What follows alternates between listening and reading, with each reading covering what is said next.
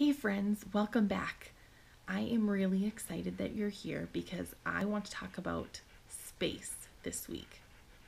Not like the final frontier or anything like that, but where you work on your craft. I want to talk about your creative space.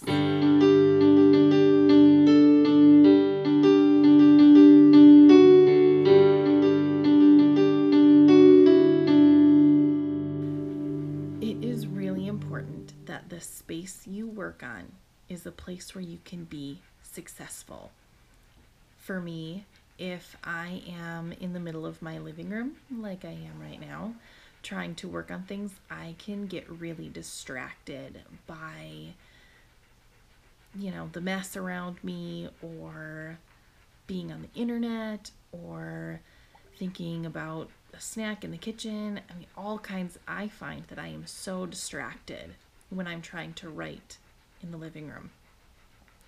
Recently, we just moved my kids into the same room, so my son's bedroom was empty.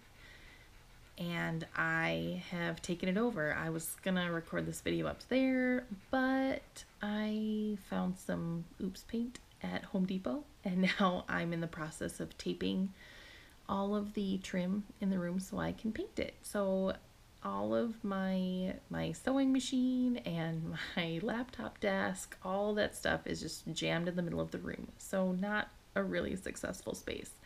However, I have been able to work in it a couple times this week, and I have gotten so much done working in my own dedicated space. When I go in there, I know that it's time to work. And so it's really easy for me to buckle down and get work done. How about you? Where do you work? What space is the best for you to work in? So that list of distractions that I was telling you about, that's something that you should also do. Think about what distracts you in the space that you're in. Is being too close to the kitchen a distraction for you? Because it is for me. Is being in a high traffic area of the house a distraction for you? Because it is for me. So having this dedicated room upstairs is really nice because it's away from all the regular traffic.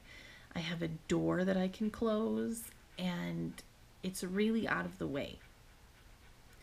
That is a very nice distraction-free environment for me. It gets me away from all of my biggest distractions. Well, except the internet. That's my biggest distraction. Is that yours too? Please tell me I'm not alone.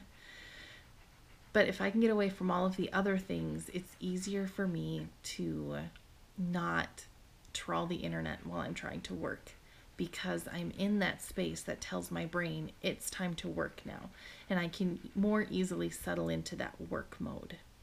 Another consideration that you want to think about as you try to find your space is to think about the actual physical environment that you work in. Do you need windows? Do you need not windows? Do you need a big table? What kind of physical things do you need in your environment in order to be successful? I definitely need a window. Doesn't matter where I am or what I'm working on, I need to be able to see outside. That helps me to be able to focus. I also find that I'm very unmotivated to work in rooms with white walls. It is so weird, but if a room has white walls, I simply can't focus and I can't work. Unfortunately, my current space upstairs has white walls, but like I said, I found some paint and I'm going to paint them, and I really feel like that's going to be something that will help to draw me into that work zone because it will be a warm, inviting space for my brain to relax because I really like the colors that the walls are going to be, and it will help me to dive in and do what it is I need to do. So not everybody works well in a quiet room in their house. Maybe you need to get out. Maybe you need to go to the library, to a coffee shop, to somewhere else. Maybe being out in the open where other people are walking by helps you really dive into your work zone. Everyone is so different, but if you're going to be successful in pursuing your craft, you really need to figure out in what space you are the most successful. So how about you? Where's your most successful space? I would love to hear where you work. What do you work on? Tell me about your space, and I cannot wait to show you mine because I'm super excited about it.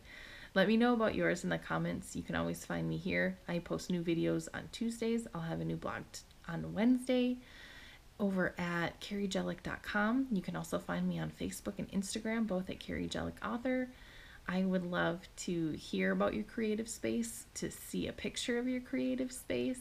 That would really bring my heart some joy. So find me, send me a picture, give me a description, and I would love to hear about your creative space. That's all I have for this week. We'll talk soon. Bye.